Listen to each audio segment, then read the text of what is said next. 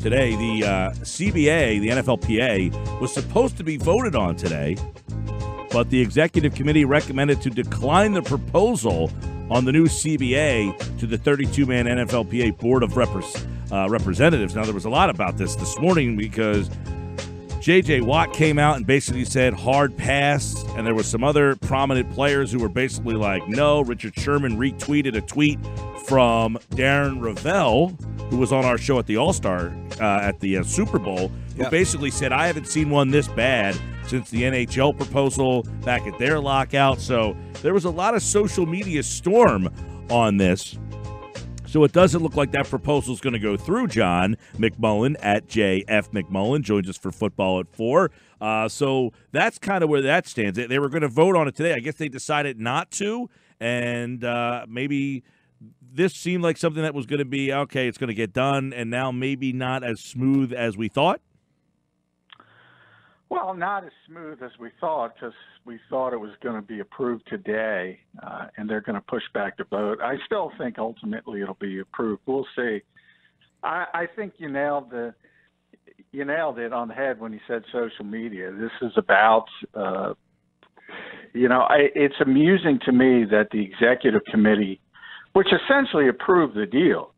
That's why it went to the owners for them to approve, and then you kick it back and you have to have the votes. And they voted it down 6-5. Well, why'd you agree to the deal to begin with and send it to the owners? That was the time to negotiate.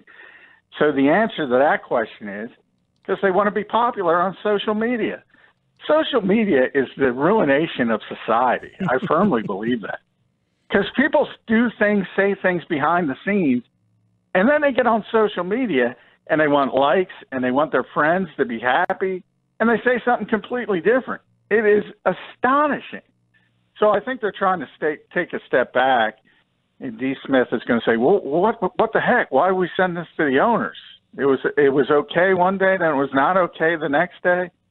And then ultimately it comes down to the 1,900 or so players, and that's just a majority vote up or down. There's too many, and I hesitate to use this term, but in the term of sports, there's too many middle-class players that aren't going to walk away from great livings to strike. So ultimately, I think it gets passed. Some of the things that stand out, of course, today, there's some other new reports out there. The proposal in the collective bargaining agreement would increase the in-season roster size from 53 currently to 55. That's something that gives, 2 more jobs. I guess the question would be, okay, if you have 53 men, why do they need to have an active list on game day? Why not just allow the 53 guys to play if you're paying all 53 guys?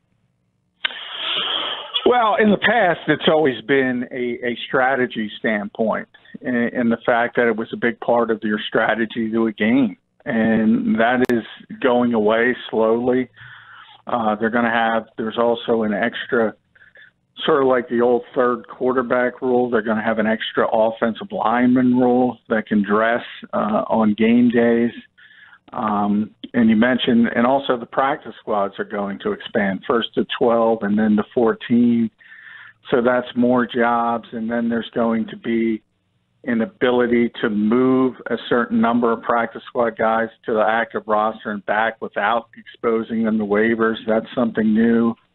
And there's also going to be a third IR designated to return, ultimately, if this gets passed. So, there's going to be a lot of changes from a roster standpoint. Yeah, it would also increase the size of practice squads by adding 2 spots for unlimited accrued seasons, meaning that any player other changes would include curbing the commissioner's power in disciplinary cases and softening the marijuana punishments. That's Washington Post Mark Maskey reports that the league is expected to expand the 2020 postseason to 14 games, something that we've talked about before. Also, the owners, in their view, don't need the players to approve that because that is something that they can just do on their own is with the postseason expansion. So that's out there, to which There was a tweet from Darren Ravel earlier today saying, hearing the NFL players are being told that there's not much negotiation here, that this is the deal. The owners are pretending that they don't take it. It's a strike or lockout next year. Yeah, I mean, I've heard from the other side, they're not going to lock the players out, so they're going to force them to strike. That's what I'm hearing, if that's the road they want to go down.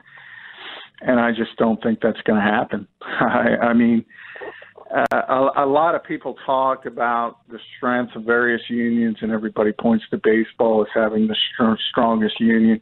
It's a little bit easier in that sport because there isn't such a high injury rate. And you look at the average length of career for a player in the NFL, where it's just over between 3 and 4 years. A lot of that has to do with injuries, but a lot of that has to do with just the violence of the game, the effect it has on your body as a whole.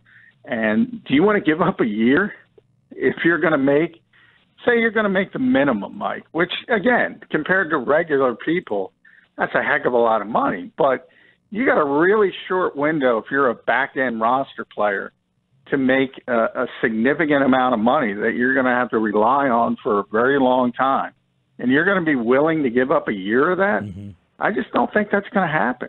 Right, and as you have mentioned, if the players are to accomplish this, you said yesterday that they should not commit to a 10-year deal with no opt-outs because how differently the NFL will look in a few years. So I'm sure a lot of that has to be going back and forth as well when you're looking at just, all right, do I like this, this, and this? Yes, but do I like it for 10 years? Yeah, I think that 10 years is always too long, certainly always from the player's standpoint. Certainly the owners want to lock them in for as long as possible. So that is the one point where I would argue that's the hill I would die on, but that seems to be way down their list. They're worried about stuff that doesn't matter. And again, I think it has to do with social media. I really do. I think it has to do with being popular. I think it has to do with groupthink and going along with the crowd. I don't think there's enough critical thinking going on. Yeah, and I mean, that's like we were talking yesterday is I don't think people care that they add more games and that they make more playoff teams, but no one was really clamoring or asking for it. It just seems that they're doing it just to do it. And then when you do it just to do it, the next move you make when people do start clamoring for you, then what do you do? Well, you're doing it just to do it from a standpoint of I guess, the fan base, and they don't care, but they'll like Week 17. But the owners are doing it for a reason, that's to generate revenue. And, 48 to 48.5% of that revenue is going to the players. So it's not like they're not going to be compensated for those extra games versus both playoffs and regular season. So there is a thought process behind it. And I also criticized, when Adam Schefter put out that $5 billion of money tweet going and everybody aggregated it in 10 seconds.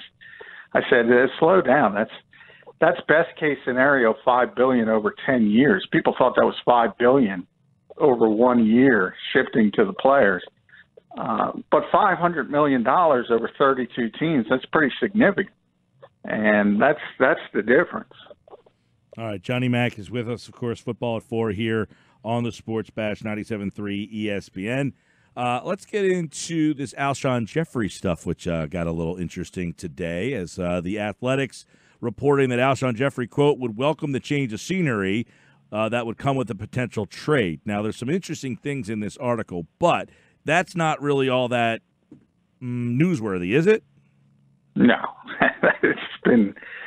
That's been known for a while, certainly more so from the Eagles' standpoint. They would certainly like to move on. We know that, and we've said that for weeks and weeks and weeks. But, yeah, I mean, Alshon's not happy as well. Problem is $26 million of dead cap money. And if you don't have that post-June 1st designation, it's almost impossible to move them. Potentially, if this new deal gets done, you can accelerate between 16 and 17 million will go on the first year, and then the extra 10 or so would go on the second year. So it's a little more palatable if they have to cut him. Trade, we've talked about a lot. He makes a lot of money. He's hurt. He's not very good any longer. I think people skip over that, which is pretty important. So if you want to move him, it's going to have to be an NBA-like salary dump type of deal. The article is written by a Jets reporter, and it kind of talks about the Jets and Joe Douglas. I don't know what kind of depth you have on the Jets' financial, cap situation, but would the Jets be a team and Joe Douglas that could say, you know what, we can figure it out, we'll bring him in, and then we'll take the ramifications that come with it? Well, I think Joe Douglas hurts more than helps because Joe knows what type of player he is and really understands and knows probably better than most that from a physical standpoint, guy just couldn't run last year. So I think the fact that he's so in tune with Alshon as a player, I think that actually helps. From a standpoint of the Jets and the cap, could they invoke that kind of contract if you throw along a second or third round pick? Yeah. But I don't think he would be interested in that.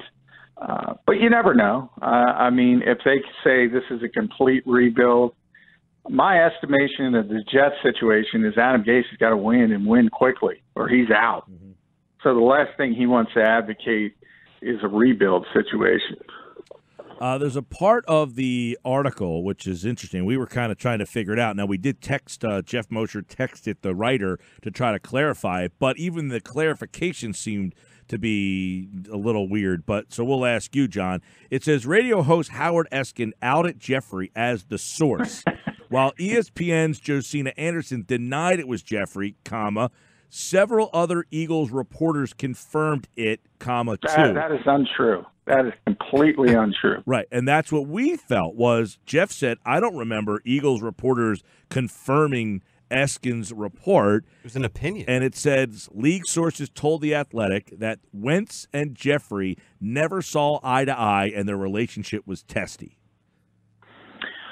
Well, to the first part, no Eagles reporter, to my knowledge, confirmed that. In fact, we all made jokes of Howard's, as we often do. But nonetheless, nobody confirmed that it's Alshon. None of us know completely 100% that it's Alshon. I've heard rumors, like everyone's heard rumors, and that's where this is all coming from. There's always the connection. Alshon's had a long relationship with Josina Anderson, but so is Zach Brown. So I threw that out there, I remember at the time, and he had just been released. So he had an axe to grind. So to me, certainly it seems like the Eagles think it's Alshon Jeffery. I pointed to an Eagles.com article that was on their website over the past week to 2 weeks, probably about 10 days ago or so, where they talked about team chemistry and intimated. And I mentioned on this show at that time, I mean, Eagles.com doesn't criticize anybody. Mm-hmm. Well, and John, so when they do that, that's a clear indication somebody is not in good steed, so to speak. Well, that sets up this question that in the article from The Athletic, it says, according to the Philadelphia Inquirer, the guarantees in Jeffrey's contract void if he enlists, if he refuses to report, engages in hazardous activities, blah, blah, blah, blah, blah. And the key one, makes any public comment that criticizes the team, teammates, coaches, or ownership. Theoretically, the Eagles can allege Jeffrey did that with the ESPN report. It's not easy, though. Jeffrey's name wasn't tied to it, nor did he say it publicly, and any attempt to go that route would undeniably lead to a grievance. But the funny part is you just mentioned that the website went out of its way to kind of make a thing. So is that an angle that you could see being played? No. For a couple reasons. One, they could never prove it, number one. Number two, the NFLPA would just fight that to the hilt. It would fight that all the way to the Supreme Court. Number two, and I mean the U.S. Supreme Court. That's how far they'll go. And third, I think if you go back to those comments, that's pretty standard. That comes from Jeff McMullen's story, who has seen the actual contract. But that's fairly innocuous language to a typical NFL contract. So when you start talking about, even if you can prove it was Alshon, you go back to those comments, guys. He said, quarterback needs to check it down. We're too complicated. Is that bad? You're going to say that's that detrimental to the team? Right. That's the only thing they can point to. Right. And by the way, it wasn't on the record. It wasn't, so it's not public. And there are guys in that locker room every week that say far more than that on the record. So, I mean, people are just, no offense, but they're nuts with this. There is no way the Eagles are getting out of this contract. And they know it. Mm-hmm. That's not even in the equation, that clause in the contract. It's not relevant at all. All right, so I guess that's the end of the Alshon Jeffery get lost conversation. Yeah, right? That's that.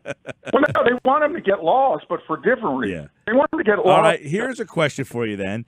Does Jeffrey want out enough that he be willing to say, I'll get out of the $26 million? No. No. I didn't think so. I think he was. No, nobody's giving up that kind of money, and nobody should be expected to give up that kind of money. Okay. And that's what I said. From the Eagles' standpoint, they want him out of the locker room because he's a pain in the you-know-what, and because he's not very good anymore. Seems like such a quiet, nice guy. Yeah, well, he is quiet. He's very quiet. He's very soft-spoken. But, I mean, he's got a history of this kind of stuff. Except for when Josina Anderson's around.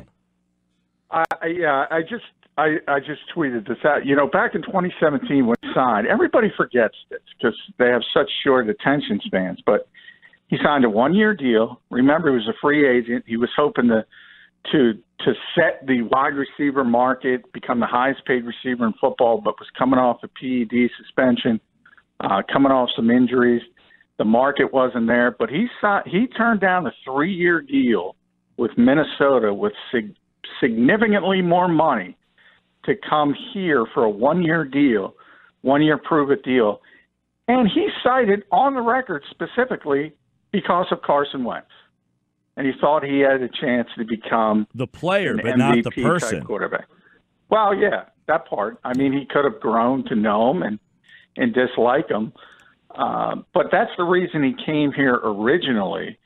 And obviously it's gone in a bad direction. But the Eagles want to move on more so because they don't think he can play anymore. Yeah. It's a bigger deal than, the quarterback needs to do this or the quarterback needs to do that. Well, for what it's worth, Alshon's agent says he loves Philly and playing for the Eagles following the report that he's open to a change of scenery. It's a lot of phone calls the agent has made today, it sounds like. Well, that's what I said. You got to say something on social media, and then you got to go off social media and act in the real world. All right, a couple other NFL notes, unless there's something else on the Alshon or the CBA front you would like to add, John. No, I think I was pretty declarative on both. All right. Here's interesting news, though. The Bears moved some cap space around today. A couple starters in 2 positions the Eagles could be looking for. Cornerback Prince Amukamara and wide receiver Taylor Gabriel. That, according to Adam Schefter, they're parting ways with both. Both were starters. Amukamara, pretty good last year. He was ranked 43rd out of 143 from Pro Football Focus as a cornerback. Taylor Gabriel, he's a speed kind of guy, kind of that shifty slot guy that the Eagles kind of lack. Any of those of interest? Yeah, I think they both are, specifically Amukamara, because I do think the Eagles are going to try to fix the cornerback position in free agency. I think they're more likely to go the wide receiver route in the draft because the draft is so deep at wide receiver. Daniel Jeremiah had his conference call today. He said he's got 27 receivers ranked as potential at least 1 through 3rd round, so at least having a 3rd round grade. That's how many receivers there are in the draft. So ultimately, from a strategy standpoint, I think they're going to try to fix corner and free agency and try to fix receiver in the draft. So I think Amukamara would be of more interest than Taylor Gabriel. But you're right, both fit what the Eagles need. Yeah. I mean, Taylor, the one thing he can do is run, and they need speed. We know that. I like Taylor. I like what he does. I like the role that he could have in an offense. Last one yesterday, this came out, and we didn't get to it because of all the CBA stuff, but defensive end Everson Griffin will void the remainder of his contract. I know you have good ties with the Vikings. Would he be a hot name on this year's free agent market now? Well, he would be. Still, he had a really good year, Pro Bowl year, played at a high level, but he's 32. So he certainly wouldn't be interested here. This is a team that wants to get younger. And ultimately, I think he's going to re-sign with Minnesota at a lessened number. He's stated in the past he wants to finish his career there. And ultimately, they have a good relationship. It's the hard nature of the NFL. As you get older and those numbers get high, they want to rework the deal. And Vikings have the least amount of cap space in the NFL, so they need to make some tough decisions. And if he doesn't want to work on a rework deal, he's got to move on. But certainly wouldn't be Philadelphia. He's just too old, and they want to get younger. All right, football at 4 in the books for the Friday edition, and of course we'll do it again on Monday. More NFL. We'll check in on that CBA. We're getting closer to the draft and NFL free agency, less than a month away. John McMullen all the way with us at JF McMullen, and check him out on 97.3 ESPN.com. Enjoy the XFL this weekend. You too, man. Go Vipers. Week 3. Yes. Get excited. Yeah, Tampa Bay's got to get that first win. Go, Colin Thompson. All right, pal. Johnny Mack, like August, if here to be the Boardwalk Honda Hotline.